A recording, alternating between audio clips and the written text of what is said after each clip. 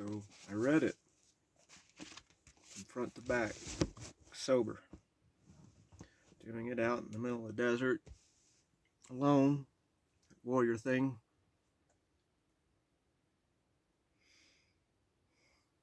I hope I heal, but I just feel like I've been beaten mentally and physically and went through all my hell all over again.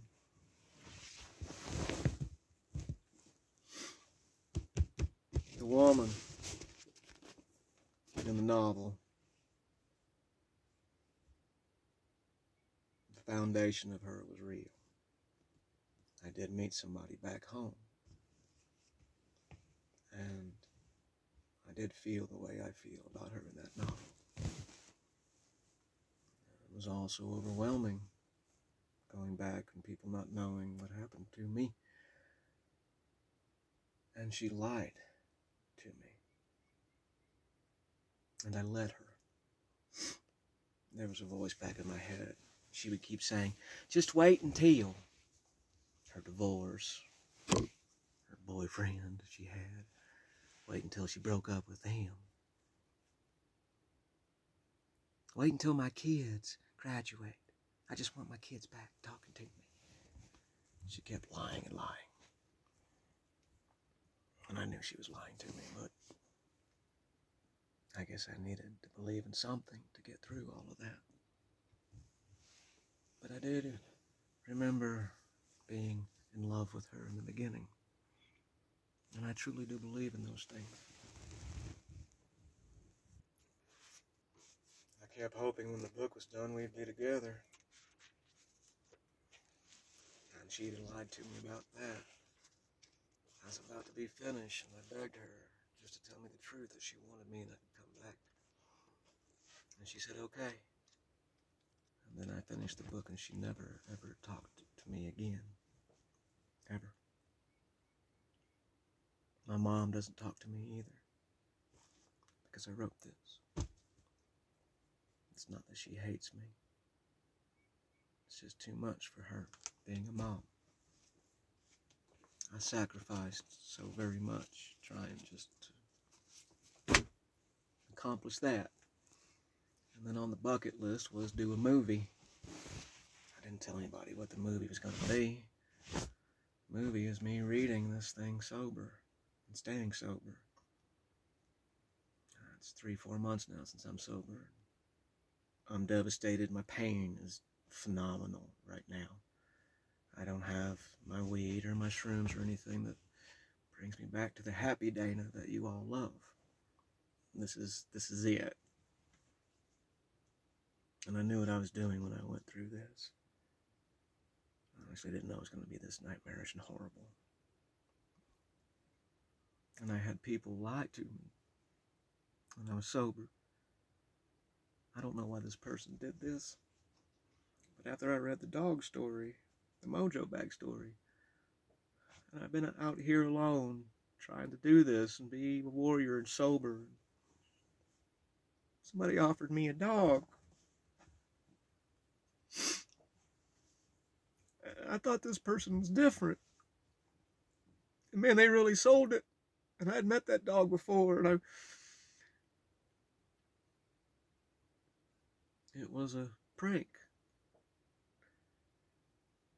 I said, yes, I'll take the dog, and I even gathered up money from one of my family members to go get the dog. And she never talked to me again. And I called the animal shelter, and they were like, no, that dog can't be out in the desert. No. I don't know why somebody would do that to somebody. But that almost crushed me as I'm trying to read. Get the fuck off me. As I'm trying to read through this book. And there was folks that said, oh, we're here for you for your sobriety. And all you have to do is reach out. Reach out to us and we'll be there for you. I don't cash them cards in lightly. And I reached out. And they weren't there. And I sucked it up and said, only you can fix you. And there's a reason why this is happening. I still believe in true love and the souls singing together. I don't know if I'll ever find it again, because I was truly crushed and devastated by how that woman did that.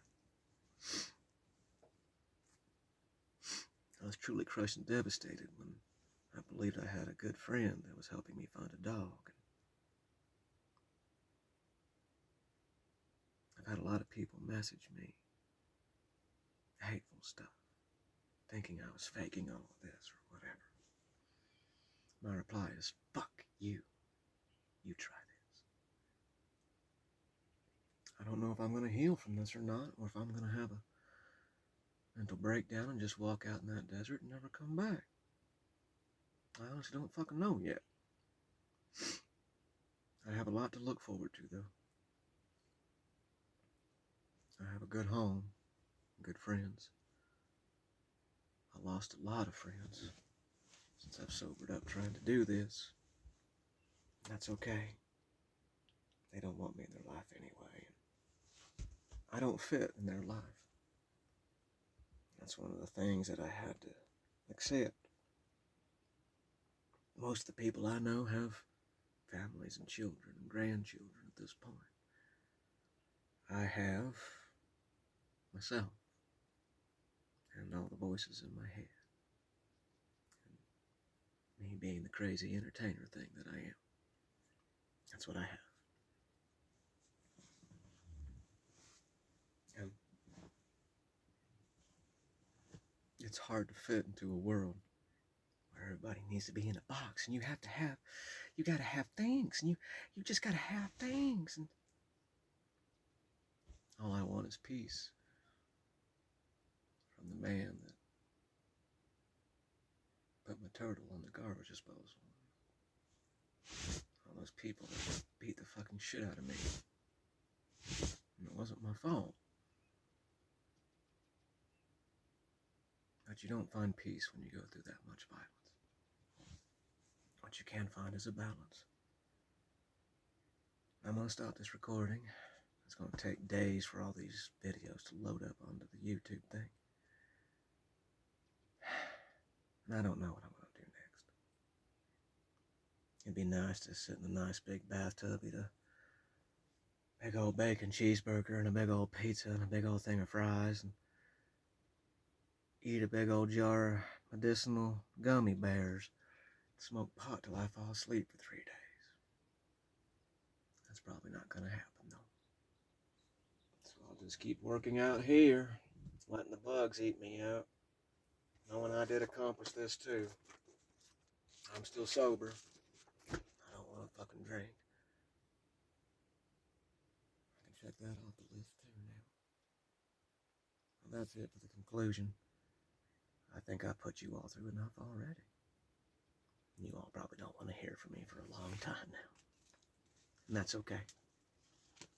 I understand. I'm used to that. There are times I don't want to hear from myself either. I hope this heals people that need it, because this was raw and I didn't censor any of this shit. And I barely remember reading this fucking book. I remember everything else. Alright, fuck it. That's it. Keep moving forward.